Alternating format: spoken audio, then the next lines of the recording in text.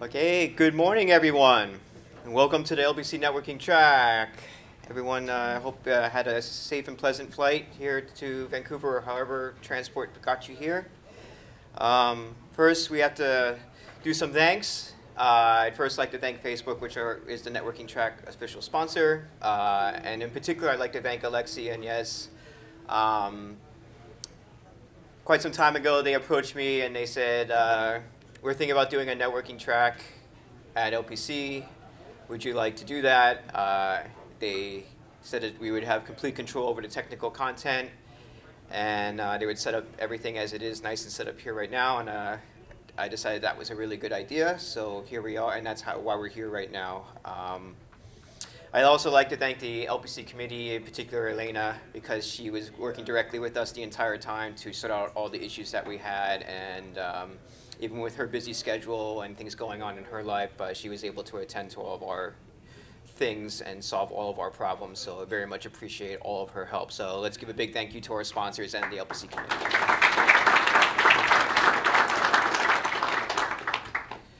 So what's going to happen during the networking track? Well, we're going to have 2 days of networking talks. There's talks about BPF, and there's going to be some talks about BPF, and I think we even have some talks about BPF and also BPF. More seriously, it's about a 50-50 split between BPF-related talks and straight networking talks. I don't think that's neither a good nor a bad thing. Some people may think there's too much emphasis on BPF. I think that's BS. The issue is, we do have our traditional networking stack. We still have to water it and take care of it like a delicate flower. But we do have BPF coming along, and it's new technology. It needs a lot of work. There's a lot of design decisions that need to be made, so it's the most active area right now, and that's all that the split between BPF and non-BPF talks mean. There's no other deeper meaning behind it. And if you really, really like BPF, stick around for Thursday, because there will be a full day track of BPF content run by Daniel and Alexi. So come on Thursday if you want to look at more of that kind of stuff. Some notes for the speakers. As I'm using right now, we have Daniel's old laptop that is shared and all the speakers can make use of. We've synced all of the presentation materials onto the laptop that you can use. Don't wait till the last second to send me another copy of your updated slides. I may or may not ignore you. You had quite a bit of time to submit things, and in fact, technically speaking, we're way past the deadline at this point.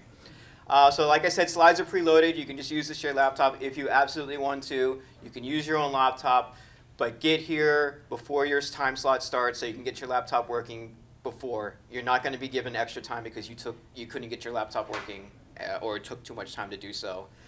Our schedule is pretty tight. We overrun into the breaks a little bit here and there, and even lunch to a certain extent. So please respect other people's time and don't take more of your own than you need to, than is allotted to you. If you get a bit of stage fright or you're a little bit nervous while you're giving your talk, no problem. We got the Gamel Danks here. Just take a shot of this and you'll be feeling fine.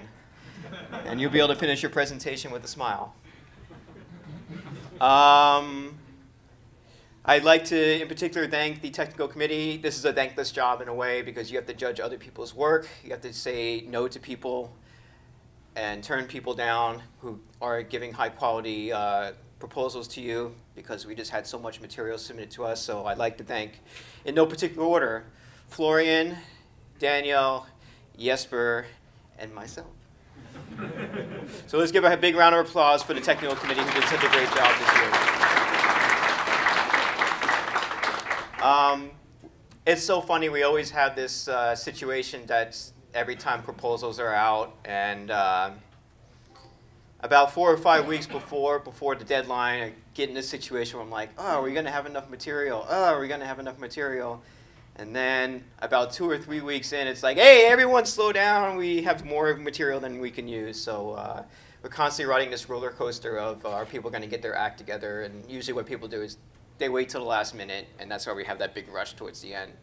So after I've experienced this 3 or more times, I can guarantee you I'm never moving the deadline for submissions, so just you know ahead of time that you're never going to get the opportunity to be allowed to have a slide on the deadline. It's going to stick because you do have the material, you can come up with it, so please be on time.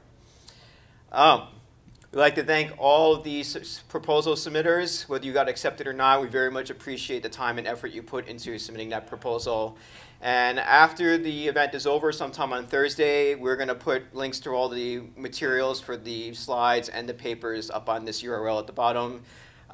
It's the URL. We've been maintaining the site for a while. It has all the abstracts and everything already. Daniel's been doing very good work on maintaining that web page, so that's great.